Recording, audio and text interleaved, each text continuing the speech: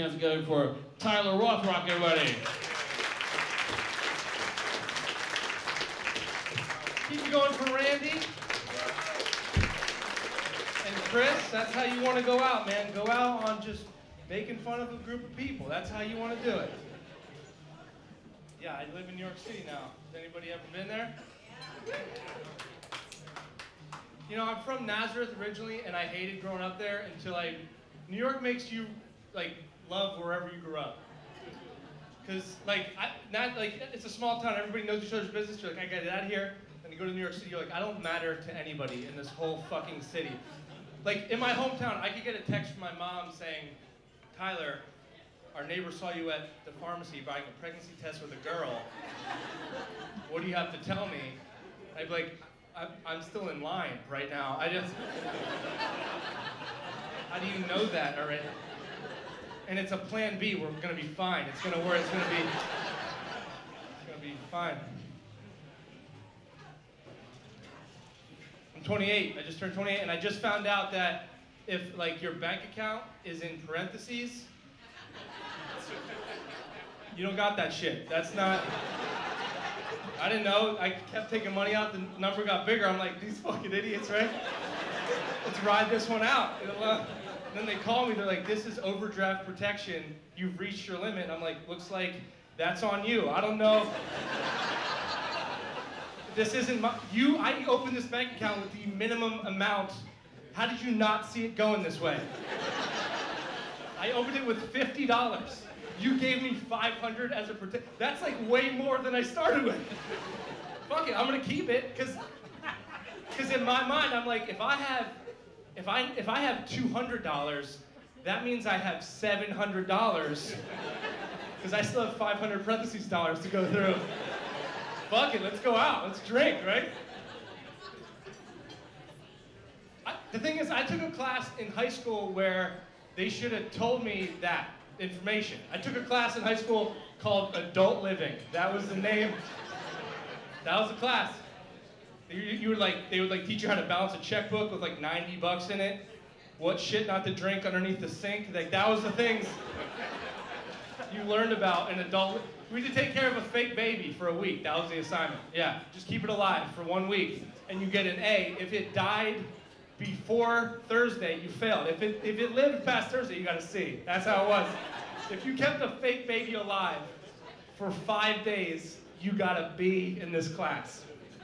And the thing is, like, 2/3 of the girls in my class just like, can we use our real babies? We have real babies.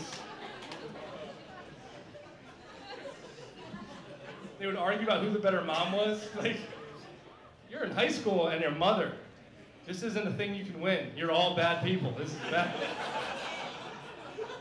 All the dudes were like, we'll just get vasectomies. I mean, we're young, but I don't want to deal with this shit.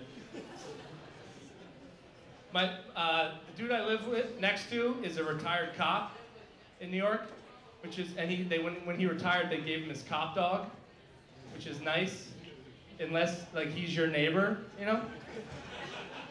Because I know that guy knows he's no longer a cop. Was that fucking dog know? Huh? I don't like taking elevators with them, you know? It's weird. Like, I know what's in my backpack. Shut the fuck, you're not even a cop anymore, man. You're off duty. I don't give a shit what you smell, stop barking.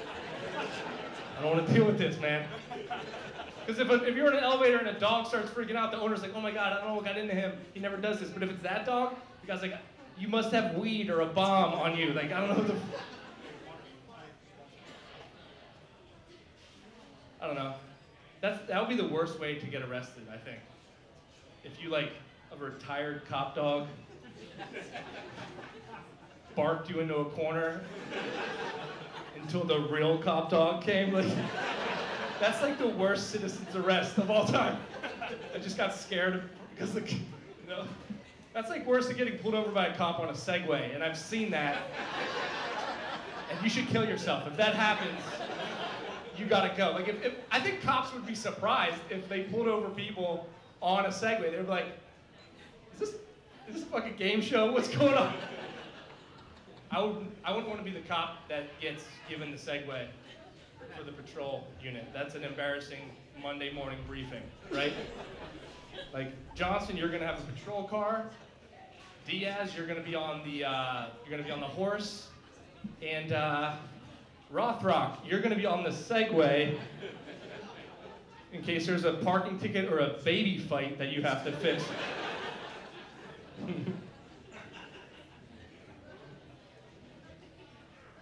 It's weird living on, does anybody here live on their own? Yeah. Yeah? Why do you live on your own? You're a pretty lady, what's up with that?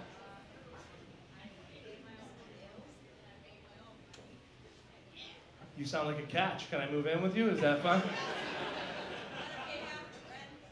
Okay, I'll move on to somebody else then, I guess.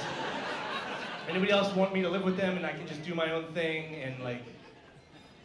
It's weird. I just found out that I'm scared of ghosts. I'm terrified of ghosts. Never knew that about myself.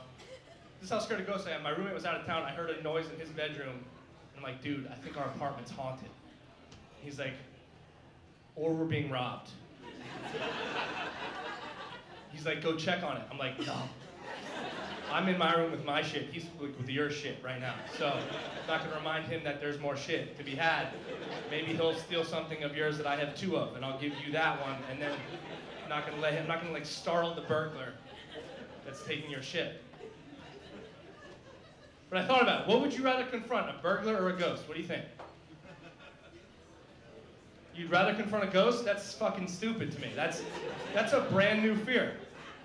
A burglar, that's a human. I know how to handle that. I can run, I can hide, I can play dead. You can't play dead with a ghost.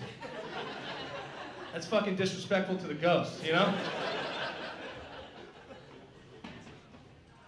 You guys are a fun time. This is a fun... Everybody had good Christmases? I'm getting off. I got the 1 minute light. You have me for 1 more minute. And then I'm leaving to go hang out with my roommate and our new ghost friend. That's what I'm gonna do. I'm gonna go home on the Segway, and I'm gonna go kill a fake baby. So we're all, that'd be cool if you saw me in the parking lot just beating the shit out of a fake baby. Because at first you'd be like, that guy's killing a baby. Oh, that's that comedian with a fake baby. That's funny. He carries on his joke for the whole night. I get it. What do they do with the fake babies like after, like, in every high school there's just a room full of fake babies being ready to be killed by juniors and seniors in high school. I thought that was a funnier thought. I said it anyway, but I thought it was going to be funnier to you guys. It's good to me. It was fun to me. No, I should expected this life. I should have known this was how it was going to go. I went to community college. For 6 years, I was there. I still get an email every month from them trying to get me back, man. They're like, hey Tyler, just a reminder, you're still only 3 credits shy of finishing that associate's degree in general studies. I'm good. That's the only time where it's better to not go back to school. Because right now on my job resume, I can put some college. But if I go back and finish, I have to put from 2005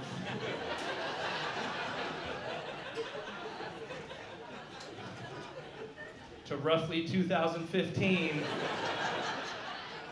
I was awarded an associate's degree in general studies. What's up? When do I start? Business cards on you? Let's fucking do this shit, right? How would that interview even go? I'd show up, the guy would be like, hey, Mr. Rothrock, come and take a seat. Actually, just stay standing by the door. It says here it took you a decade to learn a little bit about not that much shit. All right, you guys are a lot of fun. Enjoy the rest of the night.